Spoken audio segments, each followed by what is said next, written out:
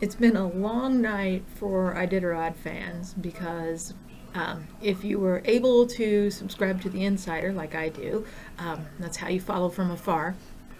There was you could watch the little flags moving on the GBS tracker, but there weren't many updates coming up in either the standings, and there was a long time with no video. And the reason for this was that there was an ice fog along the Bering Sea. So the regular commentators, Bruce Lee, Joe Runyon, and Greg Heisler, weren't able to get into Shaktoolik.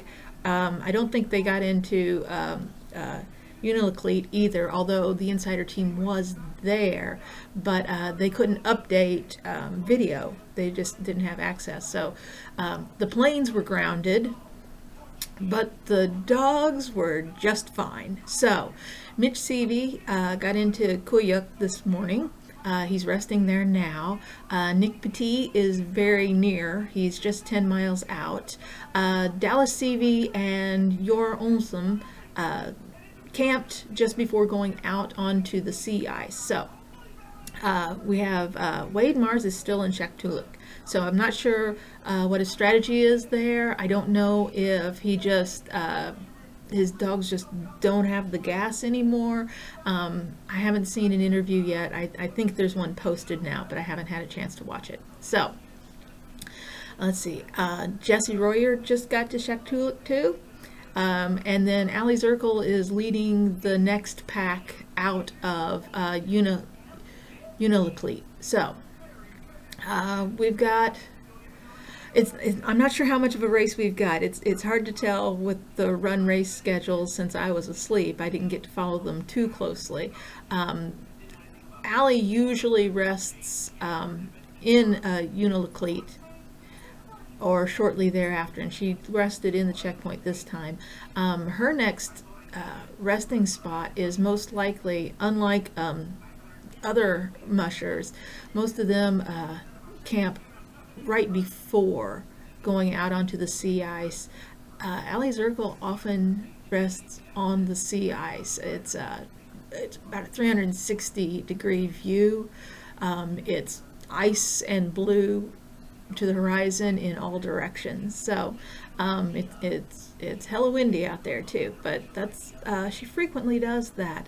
She usually has it all to herself too, so she feels like her dogs get a good rest there. After all, they are bred for the weather, and Allie herself says that she just doesn't typically get that cold. She's been in Alaska a long time and she's accustomed to it. So we'll see how things shake out.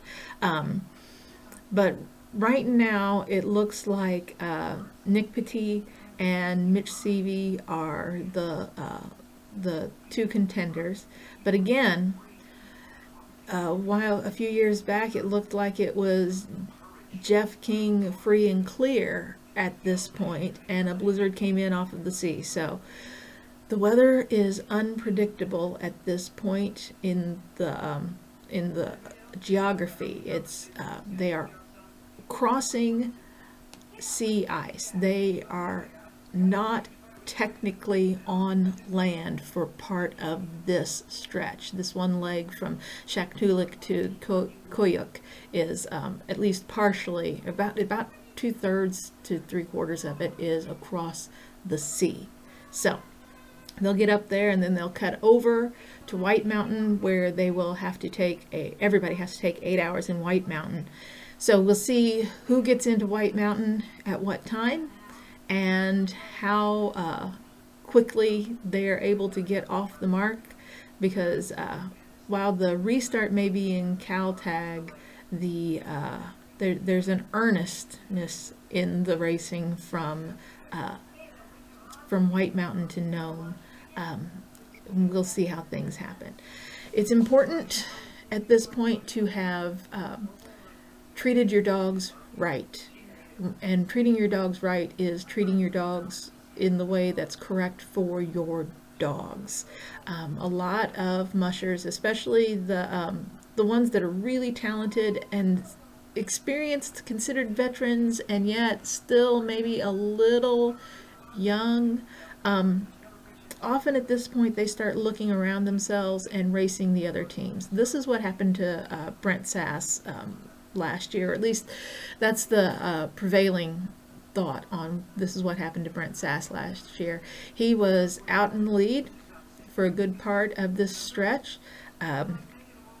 He was up there with Mitch and Dallas Seavey, and he stopped running his team and started racing the Seaveys, which ultimately it seems was his downfall, because his dogs, while healthy and well cared for, refused to leave the checkpoint. They went out a few yards and they just said, no man, we're not ready.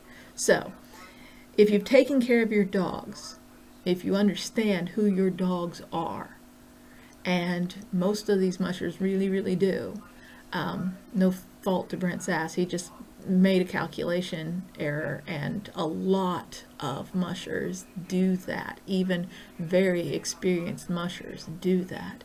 But if you've taken care of your dogs, if you really know who they are, they should be able to carry you through to the end.